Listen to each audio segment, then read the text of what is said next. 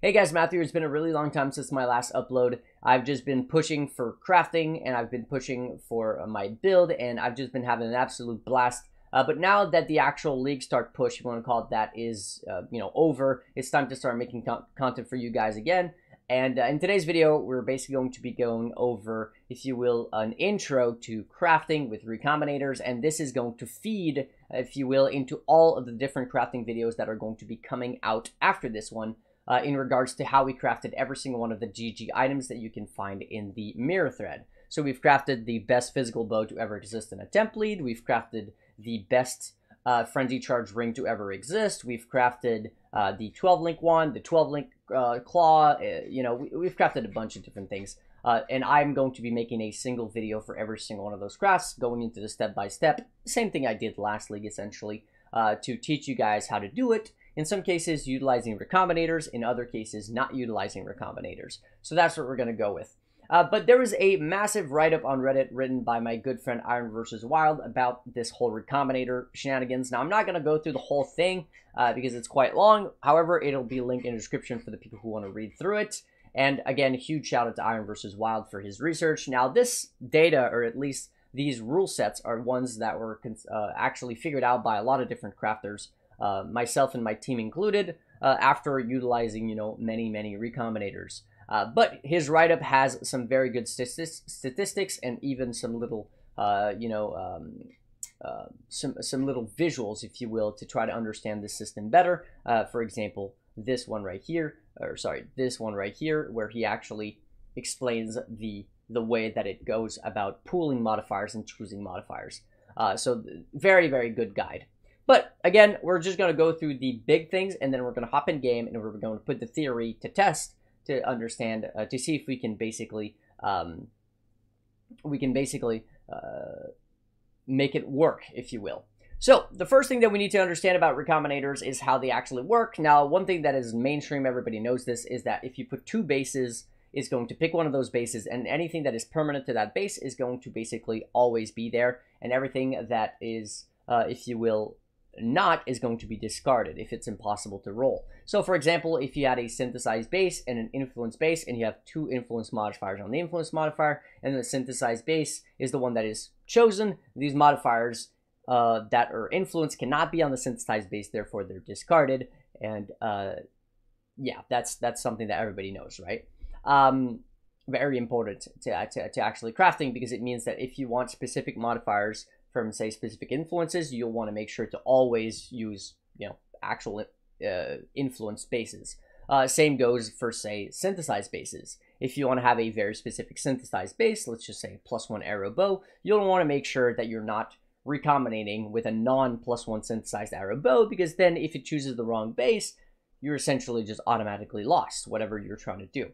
And again, this is going to be more important when we go into the more endgame crafting, which we will in the future videos for this series, if you will. Alright, so now we all know that. Now, the next thing that we need to understand is essentially, is there any difference with the amount of prefixes and the amount of suffixes? And is there a difference between total amount of modifiers? And to both those questions, the answer is yes, there's a difference. Prefixes and suffixes are treated indifferently, differently. Not differently, independently is what I should say. What that means is if you have an item with, say, 3 prefixes and an item and 3 suffixes, and an item with 3 prefixes and 1 suffix, it's not going to take all those prefixes and all those suffixes and add them together. It'll take both items with 3 different prefixes, put that in a pool, and it'll take the item with 3 suffix and 1 suffix and put that in a pool, and they're going to be picked from independently. And this is very, very important to understand, because it means that in some cases where you're trying to work specifically on suffixes or specifically on prefixes, you don't need to worry about how many of the affix type that you don't care that are on the item, which makes preparing bases much easier. Again, once we go into the actual live example of that in the game, you'll be able to see what I mean. Okay, now the second question is, what about the number of affixes? Is there a difference to that? And there is a difference. The way that this system works is that the more modifiers in the pool, the more modifiers it's likely to pick. So you can see that over thousands of Recombinators, this is the data that Iron was able to figure out. If there's one mod in the pool, there's a 66% chance to choose that one mod. There's a 33% chance to choose nothing, which means you'd end up with no prefix or no suffix. If there's 2 mods in the pool, there's a 33% chance to get both and a 66% chance to get only one. If there's 3 mods, 4 mods, 5 mods, and so on. Of course, once we get into the actual game, the actual example, I'll be able to showcase this a little bit better. That means that essentially it's very important that you get more modifiers on your item, or more modifiers in the pool on your item if you're trying to keep a specific modifier. Now, this also means that the more modifiers that you want to have on your item, the more mods need to be in the pool. Therefore, the more RNG you're going to add to your item, right? Because if you're trying to keep a very specific modifiers, the more mods in the pool there are, the more chance you have of keeping that one specific mod. For example, if you had only that one mod and you were trying to put it onto another item, you would have only a 66% chance, you would have a 66% chance to keep that one mod. However, if there was 6 mods in the pool, you'd have a 70% chance. So when it comes to single modifiers, there's actually not much of a difference. But let's just say that you're trying to keep 2 prefixes, right? So 2 mods in the pool. If your item only had 2 mods, there would only be a 33% chance to keep it. If it was a 6 mod item, there'd be a 70% chance, if you will, to pick these 2 modifiers. Because if it doesn't have 3 modifiers to choose from and only it's 2, it won't actually be this 30%. It'll be the 70%, but the way to get 6 mods in the pool, let's just say that you only have 1 mod that you actually care for, means that you'll need to add modifiers which can easily be removed, which is mostly going to be on the bench. Now, again, this is heavy theory. Once we go into the actual game and I showcase what that means, maybe it'll make more sense. But exactly what I just mentioned when it comes to these crafted modifiers. Now, these are a double-edged sword, and this is going to be under the duplicated mods, right? If you have a doubled mods, so let's just say that your item has life on it, and you want to increase the odds of keeping that life on it, because let's say it's a tier 1 modifier. If you were to craft life on the item, on the other item, before you recombinate, you're actually going to drastically decrease your odds of keeping that life on the item, because yes, you're going to be increasing the number of mods in the pool, but you're also going to be adding another mod which, if it was to pick life, if the system was to pick life, it can't pick both the T1 life and the crafted life. So there's a 50-50 chance that you actually lose your T1 life for the crafted bad life. So in some cases, doubling mods is actually really bad. In some cases, it's really good. Again, once we go into the actual example in game, I'll try to explain it a little bit better. Because it's very, very, very important. This doubling modifiers here is essentially the backbone of how to take advantage of the system properly. Now, I see a lot of streamers, and I've seen a lot of clips, and I've seen a lot of videos of people who are basically YOLOing items, where they'll take, for example, an item that has 2 T1 prefixes. So let's just say a claw that has T1 fire and T1 cold, and another claw that has T1 lightning, right? And nothing else, right? Just those prefixes, those 3 prefixes, and then they're going to recombinate them together, and they're going to pray that they end up with triple T1. Well, if we go back to this thing here, if you were to actually do that, and you have basically you have 3 mods in the pool, the odds of actually keeping all those 3 mods is a 20% chance. This is extremely unlikely to happen, which is why this is not the way you want to cheat the system. You want to cheat the system by having duplicated mods on both items, which can essentially be removed. So let's just take this exact example of a claw. And if you had a claw which had, say, T1 fire and T1 lightning, and another one that has T1 cold, if you do that, 20% chance that you actually end up with that those 3 modifiers. So how do we increase our odds here? Well, what we could do is increase the total amount of mods in the pool. So what we could do is go from a 3 mod pool to a 5 mod pool by simply crafting a random prefix on both items. So we could go ahead and craft, say, I don't know, mana on both items, and then when we recombinate them, there's actually a 50% chance to end up with 3 mods. Now, the downside is that, yes, we are increasing the odds of keeping 3 mods, but we are also diluting the pool of modifiers that we want, right? In this now pool of 5 modifiers, there's 2 mana rolls, which we don't want. The moment that the system decides to actually put mana, and it's there twice, the odds of actually getting it is significantly higher than any of the other modifiers, which are not duplicated. Which is why there's a double-edged sword when it comes to crafting modifiers, and it needs to be used in basically very, very, if you will, specific circumstances, where you know exactly what you're doing, if you will. All right, so let's go ahead and get into some actual examples, which hopefully are going to make this entire thing make a little bit more sense. So what I'll do here is I have 2 belts, and now these are both heavy belts, and they're both the Elder Influence, which means that there's no RNG when it comes to keeping the right base and keeping the right influence, right? They're the same exact thing. Now, when it comes to endgame crafting, this is essentially what you'll want to be doing. When it comes to more entry-level stuff, you kind of can just not care about that as much because it won't matter all that much. So let's just go ahead and use some alterations, and then we're just going to alt spam until we get, say, life or something like that, and then we're going to go from there. So let's see if we can get some life. Okay, there we go. We got some life on that. Let's try to get some life on this. Okay, so this one has life and this one has life. Now remember that prefixes and suffixes are treated differently. So in this case, we have two modifiers in the pool. We have a T1 life and a T6 life, right? If I was to recombinate that, looking at this here, we have two mods in the pool. We have a 33% chance to get both. Now, if we do get both, there's a 33% chance of that happening, right? Well, it can't get both, because both these modifiers are the same modifier. So it would basically just choose which one it would put at random, right? It might put the T1, but it might put the T6. However, there's also a 66% chance that we actually end up with one single modifier. Now that's also fine, because again, it's a 50-50. Now, if you were to recombinate this 1,000,000 times, you will always end up with a life modifier on your item, every single time. Because there's two modifiers in the pool, and they're basically the exact same modifier. Now let's see if I have some more heavy belts, elder heavy belts, so that we can actually showcase that a few times. So let's see, I've got a few of these, right? So we can actually test this. So let's go ahead and get some life on all of those, and you'll see that it's never, ever not gonna roll life. Okay, so we got life on all of them now. Life, life, life, life, life. If I was to recombinate these two here, you'll see that it'll get life. There's no way it doesn't get life. There we go, it got life, okay? Now, if I was to do this again with life and life, right, it'll get life. It'll always get life. Okay, so we got life. Okay, now let's do this one more time, right, just to drive the point home. Life, life, it'll always get life, okay? There we go. Now, in this case, it actually added a random affix as well, which was a suffix. But as you can see, it will always get life, because there's two mods in the pool and they're the same mod. There's a 33% chance that it picks both, in which case it'll pick one at random, and there's a 66% chance that it chooses one, which means it'll pick one at random. It'll always keep it there.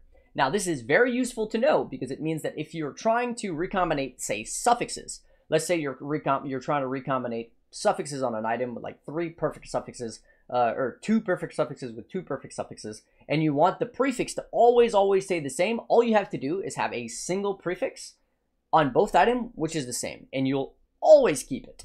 So, hypothetically speaking, let's just say that you're trying to make a pair, let's just say that you're trying to make a claw, right? You're trying to make a claw, and you're trying to get a triple T1 claw with T1 attack speed. If you had, say, T1 and T1 on one of the claw, and then T1 and another T1 on the other claw, and you have T1 attack speed on both of them, and no other suffixes, just T1 attack speed, there's a 100% chance that you end up with T1 attack speed. Now, it might actually lower in tiers. There's a chance that it mutates, and then it goes down in tiers. That's possible. There's also a chance that it adds another suffix. As we just saw on the belt here, it actually added a random suffix. That's also possible.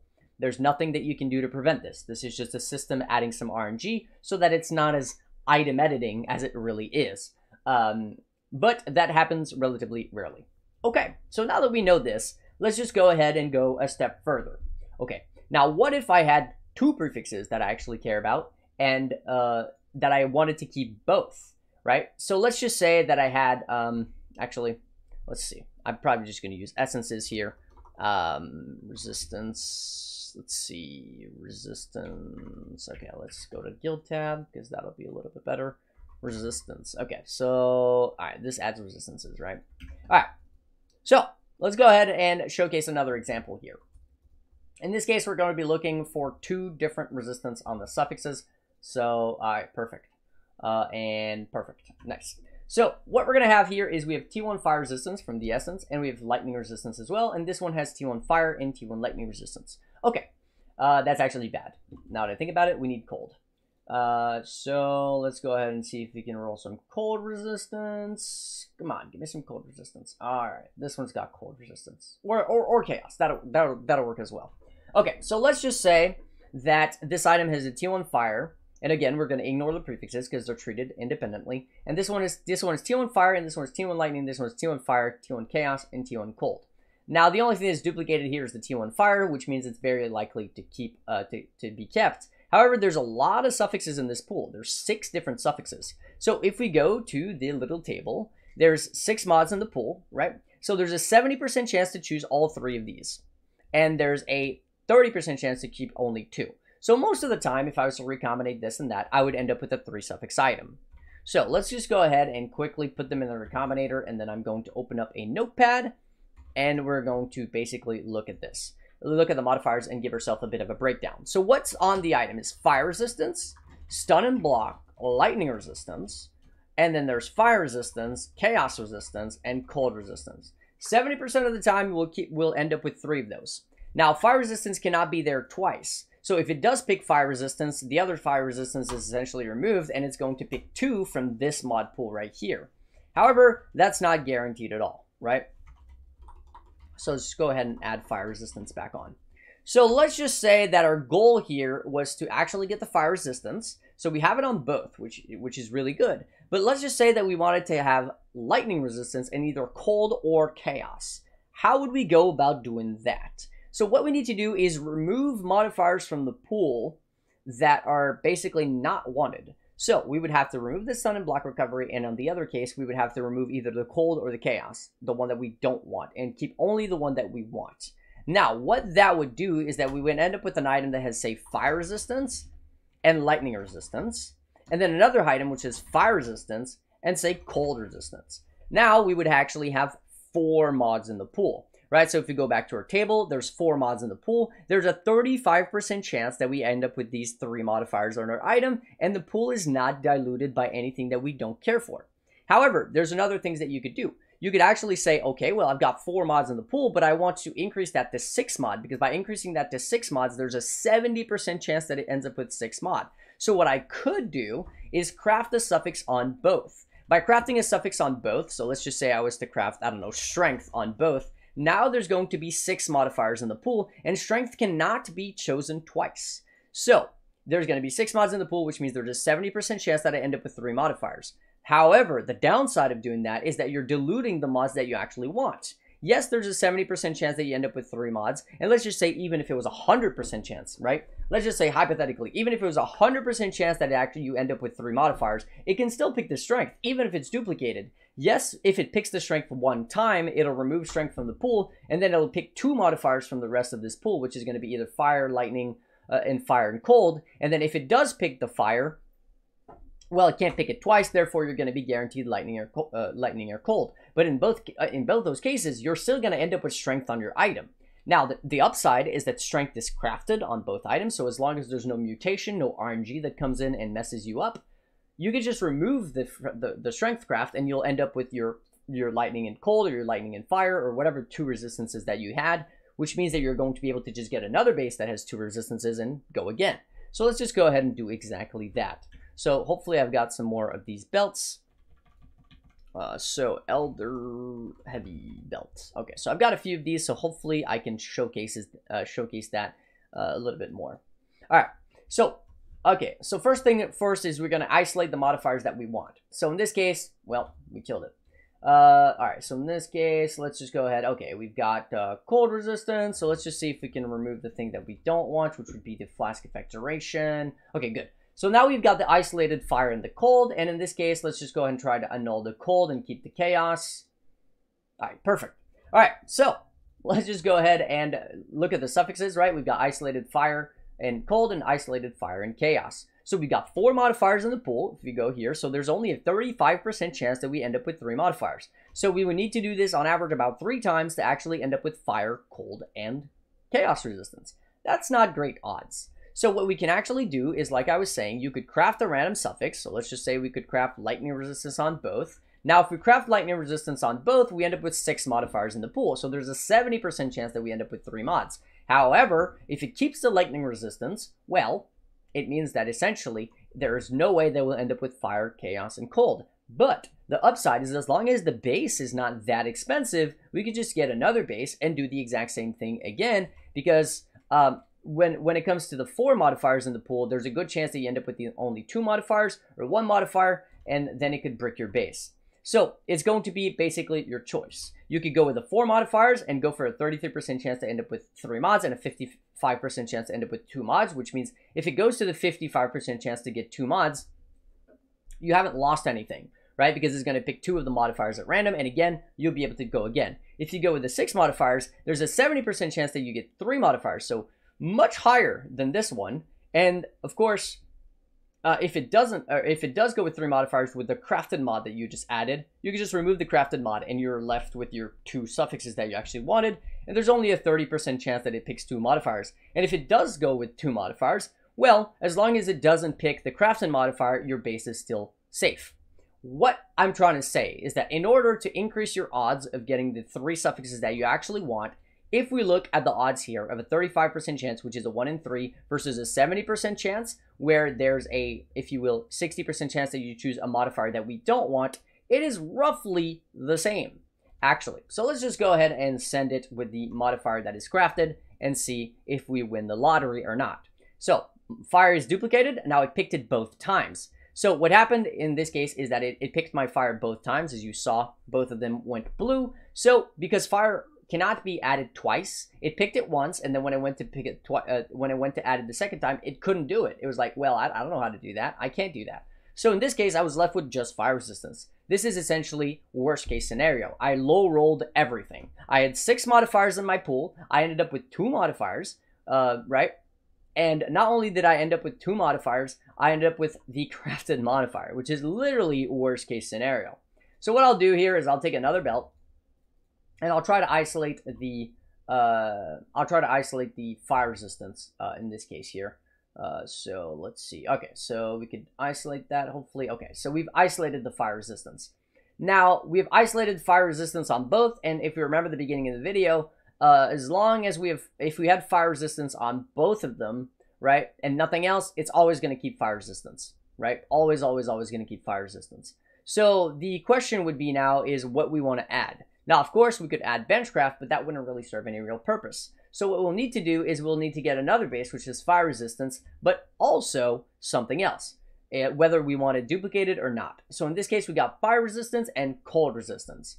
So let's go with another strategy this time. Yes, we have fire resistance on both of them. So right now we have 4 modifiers in the pool, right? So we have fire, we have cold, and we have lightning, right? So we're in the 4 mod pool. There's a 35% chance that we end up with 3 modifiers, but that's not really good. So the strategy that we're going to go up in this case is that we're going to go with crafting cold resistance. Now, by crafting cold resistance, we are greatly, greatly going to increase our odds of getting cold resistance on our belts, because we have 4 modifiers in the pool, 2 times fire and 2 times cold. So if we look at a 4 modifier in the pool, there's a 35% chance to go with 3 mod. But the thing is, it can't choose 3 mods. If it was to choose 3 mods, well, it can't roll fire twice and it can't roll cold twice. So it automatically would be a win, right? So there's 35% chance for an automatic win. Now there's a well, of course, not automatic, because it could choose the crafted cold resistance. So there's a 50% chance of a 50% chance, if you will. Because yes, the fire will be 100% there, but the cold could be the wrong one. There is a 55% chance for 2 mods in the pool, which again is essentially a 100% success rate. Unless, well, 100%, but then of course it could pick the wrong cold resistance. And there's a 10% chance that we end up with 1 mod, and that would essentially be a great failure, if you will. So if I wanted to add fire, if I wanted to have fire resistance on my belt, and then I wanted to have the cold resistance, the best way to go about it would be to have isolated fire resistance on both, have cold on one of them, and then of course have another random suffix. Now it doesn't have to be cold, but the advantage of having cold is that, let's just say that I crafted fire on the other belt, right? Well, lightning on the other belt. I would have fire and fire, but I would have cold and lightning. So if you were to pick cold resistance, and then it's not a 50-50 of whether I get the actual cold that is crafted versus the one that I actually want, because it would be lightning. However, now that I think about it, that doesn't change anything, because the modifier is chosen. It would only choose something if it was to choose 3 modifiers, but because it can't in our case, it's actually fine. That would only change something if, let's just say that instead of having just the fire and the cold, we had fire, cold, and say lightning. Then by having crafting cold, it would change our odds of getting the other crafted cold versus the actual natural cold. But that's like a little bit more advanced, so we're not going to worry about that. So we're just going to go ahead and send that. The fire resistance is pretty much guaranteed to be there. It's not. It's never really guaranteed unless there was no other suffixes, but it's very unlikely that we lose it. And then, of course, it's going to be a 50-50 of whether it chooses the actual fire resistance. So in this case, it actually decided to choose our fire resistance. As I said, that was extremely likely to happen. But what did happen, however, is that it chose the wrong cold resistance, right? When it chose the second modifier to be added to the pool because we rolled a 2 modifier, or actually we rolled a 3 modifier because we rolled the fire resistance twice. You could see that the actual T1 fire resistance stayed blue. It didn't go red. So because it stayed twice, we actually rolled a 3 mod, but because fire resistance can't be there twice, it had to add cold. And unfortunately, we low rolled on the cold. We got the crafted instead. Okay, so this is essentially the basic. Now let's talk about what if you wanted to have a 3 actual suffixes. And this is where the system is mostly going to be as useful as possible. So let's just say that we had fire, and now let's go ahead and get another resistance. Perfect. Well, maybe not. Okay, perfect. So we have fire and cold on this one. Now let's just say I wanted to make a triple resistance belt. What I would need to do is get the fire and the cold on one of them, and the fire and the lightning on another, or it could also be cold and lightning. It doesn't really matter, but I've got fire essences here, so let's just go ahead and use those. And of course, the prefixes and the suffixes are treated differently. Oh, this is beautiful. Look at that. So we've got T1 fire and T1 lightning, and we've got T1 fire and T3 cold. Okay, so we've got potential to make a good suffix belt here. Now, of course, these belts are not worth anything, but it's just as an example. So looking at the whole thing right now, we've got fire and cold, and then we've got fire and lightning. So we've got a total of 4 mods in the pool.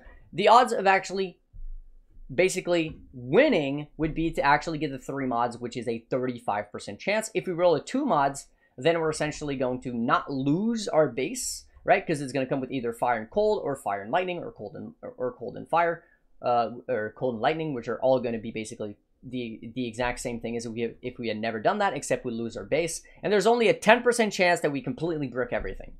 So 35% chance of success, 55% chance that you can basically go again for another 35% chance of success.